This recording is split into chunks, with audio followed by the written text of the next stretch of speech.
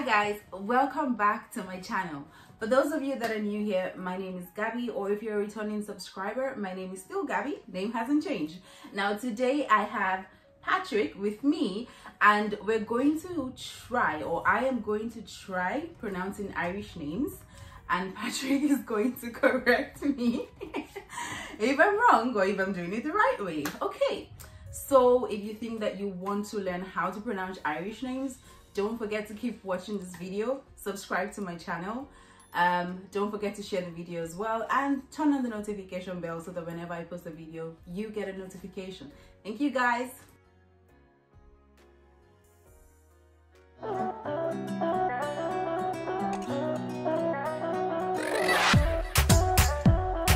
Okay guys, so let's get started. The first name on the list. One there. Best guess. Even? Aveen. Quite close, quite close. I tried, guys. No, the third one there. Meeb? One more time. Okay, I have to learn the pronunciations. Meeb! Yes, actually, Maeve. I think you know one as well, so you've got no excuse. Oh, Lord! You guys, I'm going to be leaving the names here as well as the meaning of the name. So in case you want to name your child, you can use the name. Now, first one. Grainy? Close. Oh yeah, A little bit. This one. The on. There's yes. an on. Gronya. Yes, fantastic. I know the on from Anya. Yes. Now, first one. Cleoda? Cleona? You're surprisingly close. Cleona? Come on. Cleoda? No, cleaner. Still though, a lot closer than most people. I met someone like 2 weeks ago. Her name was Cleaner, and I never asked how to spell that. Here we go. Easy one, easy one. Orla. Yes, I fantastic. know that one. That one. I knew this one would catch you. I can only say sad. Sad. Sive. No. Sive. No. Yes, it is. It is. BH is a V in Irish. Now, I thought I'd leave the best Irish girl's name to last. Try that one. Black maid? Very close. Remember, what does an A do? Ah. Yeah? Say exactly what you said there with the aw. Ah? Black. No. Black. Blonded. You were so close. Blonded. How? Yes. How is that even possible? Okay, that one there. You do that one. Which of them? First one.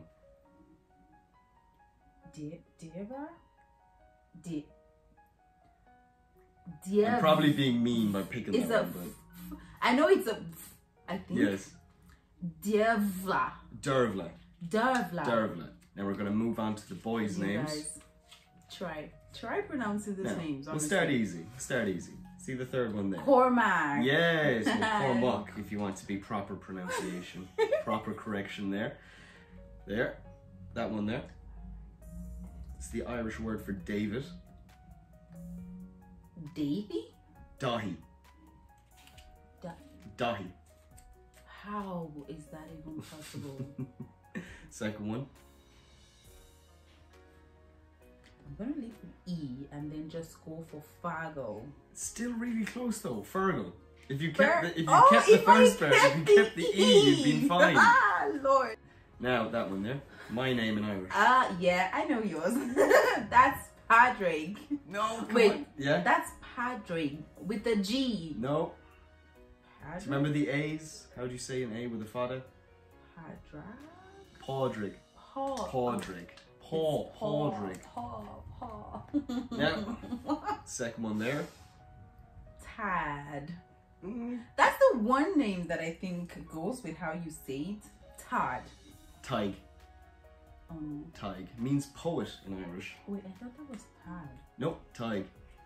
That's what I want to name my firstborn son, guys, actually. I have been saying it the wrong way. I have been saying Tad. And then a nice and easy one. Ronan. Yes, fantastic. Yes. And then finish up with maybe a hard one. Oh Lord. Or an easy one.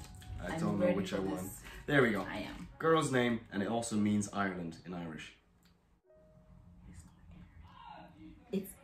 Is it Iron? No, you said Aaron. Yes. Bus Aaron. Yes. Oh, sorry. So it's Aaron, but there's a bus that is the Irish bus is Bus Aaron.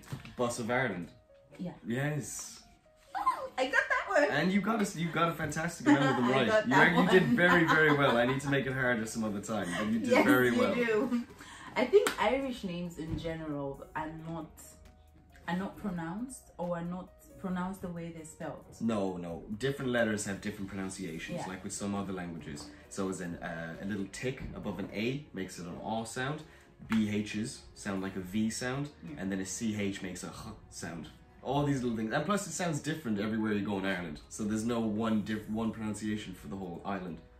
So it's the same name, but it's different everywhere. Oh yeah, you can get different pronunciations in different places in Ireland. What would you say your favorite Irish name is? Oh, Tig. That's your favorite Tig Irish name? Means poet in Irish. So that's a boy name. Boy's name. What about a girl name? Saoirse. That's the S-A-O-R. S-E. You got it, yeah, 90%. It means freedom in Irish. Those are my two favorite Irish names. The one Irish name that I kept pronouncing the wrong way has to be Anya.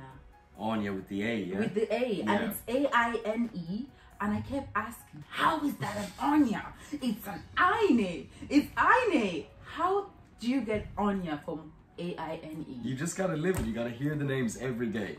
I don't think Nigerian names are. I think Nigerian names, the way they're spelled is how they're pronounced. A little bit, but then there's the really long ones. Oh yeah.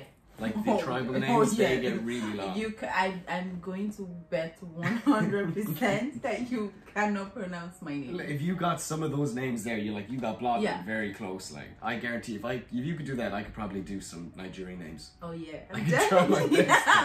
I'm definitely going to give that a shot and write out some Nigerian names. Well, from different ethnic groups, because we have a bunch of ethnic groups in Nigeria, and they're different names. So I'm gonna try that as well and see if you can pronounce some Nigerian names. I'll go practice. Well, that would be very nice. Well, this was very nice. I mean, I did get to learn how to pronounce some names. I mean, I think that I'm going to forget them. You did way better than I thought you would, though. I think I underestimated you. I'm very impressed, actually. I've taken a call from someone one day, and his name was C-O-L-M. Colum. And he said Colum. Yeah. And I said, how? How did you come up with Colum? It's Com. No, it's different languages, different language groups. English is more like German, and then Irish is like Welsh, Scots Gaelic, and even some people in France actually speak a little bit of Brittany. I don't know what the language is called, but it's all the same language group, the Celtic languages. And they have their own pronunciations, their own letters, their own rules, completely different to English. So when people see the English letters, and they come to Ireland and they think it's the same, it's not at all. It's completely different. Can you speak Gaelic? Is it Gaelic? Gaeilge. Wait, Gaelic is Irish in Scotland. It's the Scots Gaelic, but in Ireland, if you speak Gaeilge, that means you speak Irish. Gaeilge is Irish in Irish. Can you speak Irish? I can speak very little. My mother can speak quite a lot. She's almost fluent. So can you say, how are you in Irish? Connisatatu. I can't even try that. Connisatatu, how are you? I tried learning hello. Hello, diagwit. Diagwit. Diagwit. And I kept saying diagwit. And then the response is diasmirigwit. Sure. I tried learning It's got to be Irish. with you and also with you. I tried learning Irish when I was coming here, and the first thing I wanted to learn so bad was how to say hello. And then I kept saying diagwit everywhere I would go. In my house. Diagwit. Diagwit. As in you I pronounce would say it. the wrong It's thing. spelled DH, but it's pronounced with a G. Diagwit. Do a lot of Irish people speak Irish? No. About 50,000 people still speak it fluently on a daily basis, but they live in very certain parts of Ireland because there was a lot of history of persecution. The Irish language was banned, and after the famine, most people who spoke Irish fluently were the poorest of the poor, and they, since they either died in Ireland during the famine or they had to go, they went to America or Australia or England, and they lost the language when they lived there. So the language is endangered at the moment. But people have been kept alive, keeping it alive. But it's a struggle to keep it alive. Because most people everyone speaks English in Ireland. Definitely. Imagine if everyone spoke Irish. That means if you're coming here, you need to learn how to speak Irish. And definitely, it's not that easy. It's a difficult history. It's a difficult history. Many hundreds of years of persecution, people leaving the country, and people dying caused the language to die out. You know, there was a long, long history about that. Because most other countries didn't have that experience of everything was switched over to English, but Ireland did, and that's why we struggle with our little tiny language now. But we keep on to it. We're holding it. We're keeping it safe. Were you taught to speak Irish? I don't know what you call it here, but we call that primary school. Yes, we were taught in primary school, and we were taught it in secondary school. How to speak which is Irish? like high school. Yeah, how to speak Irish. Oh, that's nice. We were taught just the bare basics, and then a couple of other things. But it was mostly for exams, not actually to live the language, which is what they should do, but they don't. It's all about how to get enough points to go to college, so you just learn off set rules, set stories, rather than learning to live and breathe the language that you should be speaking. But they might change it in the future, but they haven't changed in many years. So here's hoping anyway. I'm terrible at the language myself, and I'm Irish. So if you had the opportunity, if you were given an opportunity to learn how to speak Irish, would you take it? Depends. How much does it cost? Okay, let's say it doesn't cost you at all. It costs you 0.00 euro. Would you want to learn how to speak Irish? It's a tricky thing. I've spent most of my life trying to learn Irish in schools, and it's a language that unfortunately it is dying out, but it's been kept alive, but you don't necessarily need it. If you go to those places in Ireland where they speak it on a day-to-day basis, they also still speak English as well, if you really need it. But the rules are in those areas that you have to speak Irish. Yeah. But if you're going to learn a whole language, this is just me being a selfish Irish person now, because it is, you can be patriotic and say that you learn it in a heartbeat, but it's learning a whole language that is difficult. So if I was to learn Irish, it would be just for a couple of places in Ireland where they have those rules. That's it. Nowhere else in the world has it doesn't help me in business, it doesn't help me in this. And that's why the language is so difficult to encourage young people to learn it fluently. Because there's not many payoffs or benefits to actually learning a full language off by heart. If you learn, let's say, Nigerian, right, fluently, that's a market of 200 million people in Nigeria that speak Nigerian on a day-to-day basis. But if you learn Irish as a Nigerian person, that's 50,000 people in a tiny little parts of Ireland. Yeah, that's not even a lot compared to 200 million. No, it's not. I think Lagos is bigger than the whole island of Ireland. Has more people in it. Yeah, I'd say Lagos is maybe times 4 or 5 or 6. 5. Yeah, I think it could be. Of the whole Ireland. Yes. So, what county are you from? I'm from Limerick. You are! Yes, I never knew that, you guys. But now I do know. Are you serious? That's so nice. Well, how do you find Limerick? How do you think Limerick, or what do you think about Limerick? I love Limerick. I love my home city. It's third largest city in Ireland. Yeah. Third largest, and I personally love it the most. I think it's got a unique history, unique culture. We're not too big and we're not too small as well. We're right in the middle, and it's just, you know, beautiful city, fantastic people, and, you know, just fantastic everything, really. I really like my hometown. I'm quite proud of it. Oh yeah, I'm proud of Limerick as well. I mean, I have been living here for almost 2 years. So you're a little biased. Well, I'm more biased. But I've been to Dublin and I've been to Cork. No offense, Dublin, no offense, Cork. But it's Limerick for me. Yeah, it's Limerick for me. And I've also been to Killarney, as well as Kildare. Yeah. I've been to a few counties, and I do plan on visiting more counties. You should try and go to Kerry. Kerry is the most, in my opinion, most beautiful part of Ireland. It's got the beaches, it's got the rolling fields, and it's still so rural. You know, there's only one big city in Kerry, and it's still not even that big, and it's just a beautiful place, lovely people. You will not understand what they're saying. You will not. I want to go to the Rings of Kerry. Yes. The Ring of Kerry. Oh, and Dingle and everything like that. Oh, fantastic. Just look up any of these places. They're fantastic. You will not understand most of the people, though. Oh, well. But it's part of the charm. It's part of the charm. So what would you say the best, don't be biased, just in case. So what would you say the best county in Ireland is? Apart from Limerick. Like, is that an option or? No, Limerick is not even an option. Okay, so because Limerick is you not are an option. from Limerick. Okay, so Limerick is not an option. Best county in Yeah. Ireland. It is. Oh no, it has to be Kerry.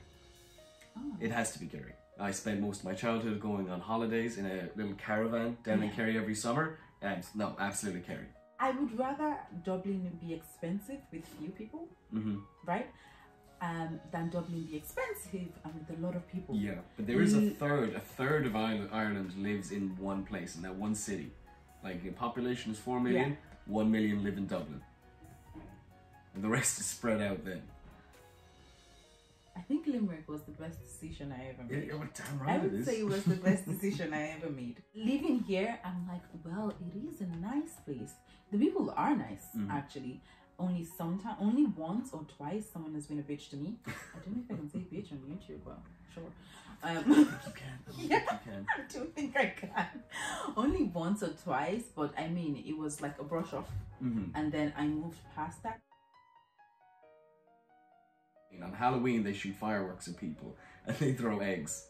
That's different. I've witnessed just one Halloween, or two. One, two, two, two, two, two.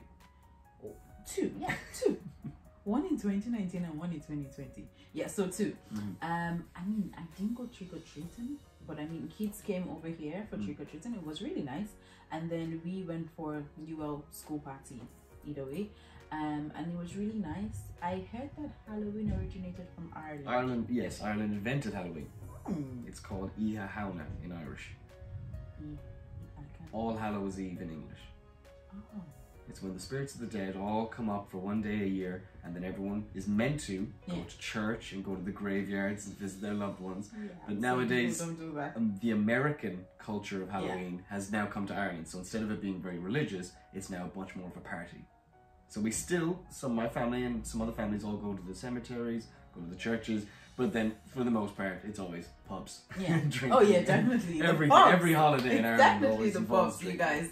Definitely the pubs.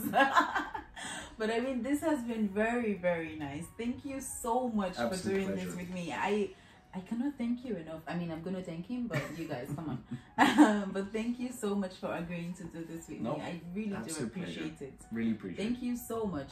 Now guys, you can thank Patrick in the comment section down below, and thank you guys so much for watching this video as well. And don't forget to subscribe to my channel, as well as like this video, so that all my efforts and Patrick's effort doesn't go to waste. Thank you guys so much, and I'll see you guys in the next video. Okay, bye. Slot.